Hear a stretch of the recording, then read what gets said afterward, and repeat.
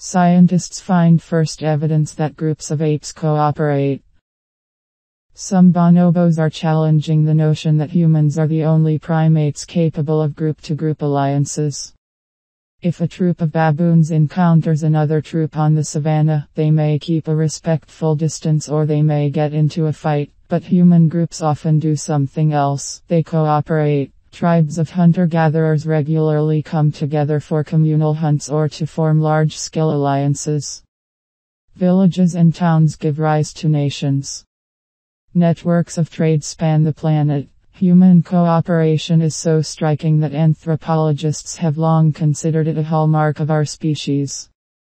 They have speculated that it emerged thanks to the evolution of our powerful brains, which enable us to use language, establish cultural traditions, and perform other complex behaviors. But a new study, published in Science on Thursday, throws that uniqueness into doubt. It turns out that two groups of apes in Africa have regularly mingled and cooperated with each other for years. To have extended, friendly, cooperative relationships between members of other groups who have no kinship ties is really quite extraordinary, said Joan Silk, a primatologist at Arizona State University who was not involved in the study. The new research comes from long-term observations of bonobos, an ape species that lives in the forests of the Democratic Republic of Congo.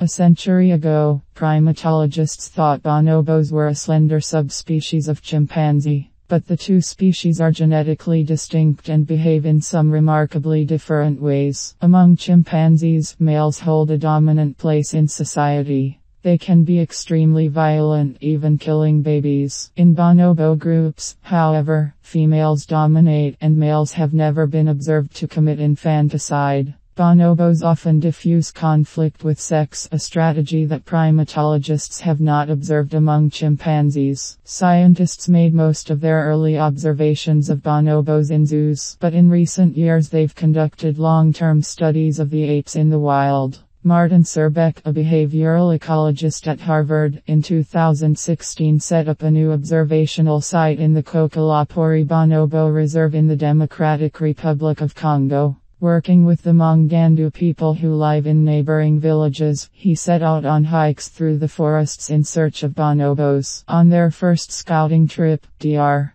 Surbeck was shocked to see what happened when the bonobo group they were following encountered another one. After some excited hooting, the apes settled down into a friendly gathering. The encounter couldn't have been more different than what happens between chimpanzee groups. Male chimpanzees typically patrol the boundaries of their ranges, ready to battle males from other groups. They will even climb hilltops to scan the horizon for other groups. I just felt very privileged to witness this encounter, Dr. Surbeck recalled. After that, Dr. Surbeck and his colleagues came to know the two groups of bonobos very well. They called one group, with 11 adults, Akalakala. The other group, with 20 adults, came to be known as Kokoalongo. He and his colleagues observed 95 encounters between the two groups over the course of 2 years. Some lasted less than an hour, but others lasted days. Once, the Akalakala and Kokoalongo groups lingered for 2 weeks before parting ways. During these mixers, the bonobos behaved much as they would in a single group.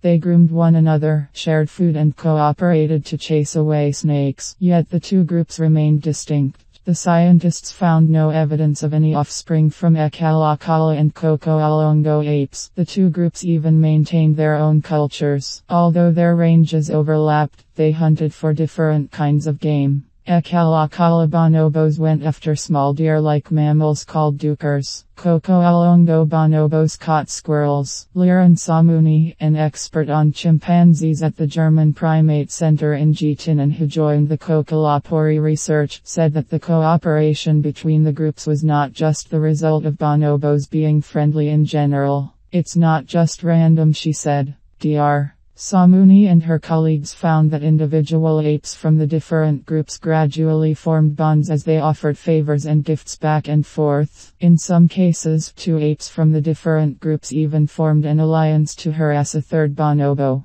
Dr. Silk hoped that the new research would encourage similar studies elsewhere to see just how widespread this cooperation really is among bonobos. You always want to see things happening over and over in different populations before you are really convinced of how important this feature is, she said. Those observations may not come anytime soon. It's hard to establish bonobo research sites, and not only because the apes live deep in rainforests. Scientists also have to contend with the internal conflicts in the Democratic Republic of Congo. And bonobos, which may number only 15,000 individuals, are threatened by logging and poaching. Dr. Samuni noted that chimpanzees, with their hostile encounters, are just as closely related to us as bonobos are. Our species resembles both lineages in different respects. While human groups can cooperate in remarkable ways, they can also organize themselves to fight.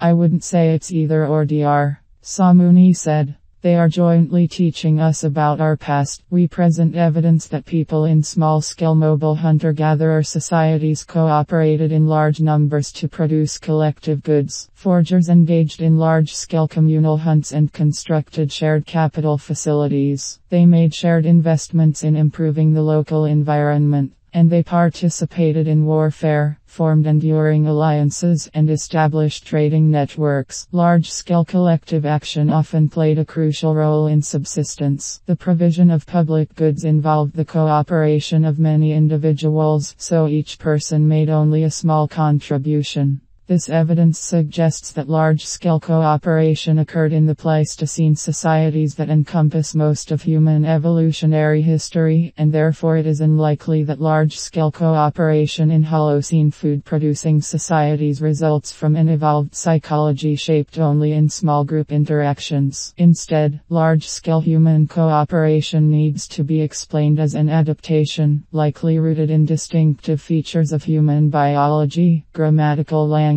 increased cognitive ability, and cumulative cultural adaptation.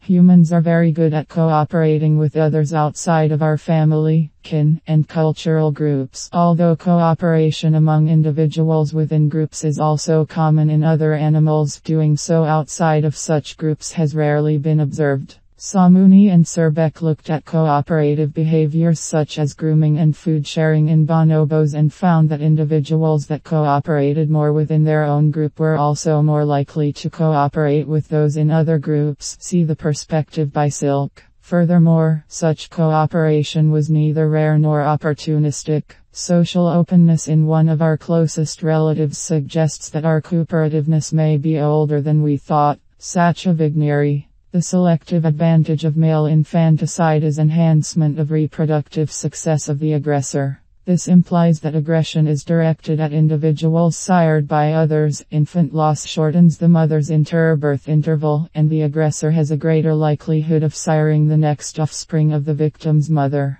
As these conditions are not always met, the occurrence of male infanticide is expected to vary, and hominoid primates offer an interesting example of variation in male infanticide. Infanticide has been reported in gorillas and chimpanzees but appears to be absent in orangutans and bonobos. One argument for the absence of infanticide in bonobos is reduction of male aggression. However, given that male aggression against immature individuals occurs and that females engage in behavior that is considered to be counter-strategy against male infanticide, the risk of male infanticide may pose a potential threat. Here, we explored whether aggression by male bonobos fits predictions of male infanticide.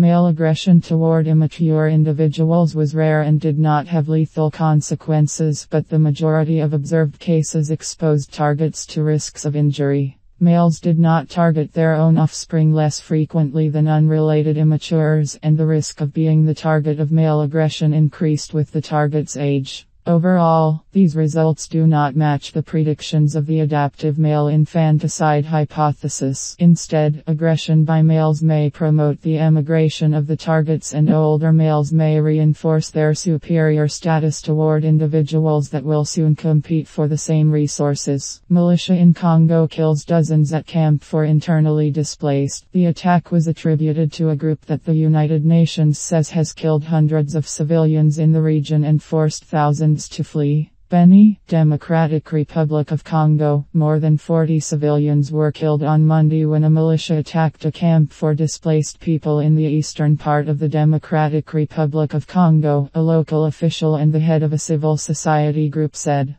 Jean-Richard Lenga, chief of the Bahima Badjier district in Ituri province, said members of the Cooperative for the Development of the Congo, or Codeco, massacred 46 people with knives and firearms and burned others in their homes in the middle of the camp. The group claims to defend the interests of farmers from the Lendu ethnic group, who have long been in conflict with Hema herders, and its fighters have killed hundreds of civilians in Ituri and forced thousands to flee their homes, according to the United Nations. The whole village is in mourning now. It's too sad, Mr. Lenga said, adding that the authorities were still Sirk.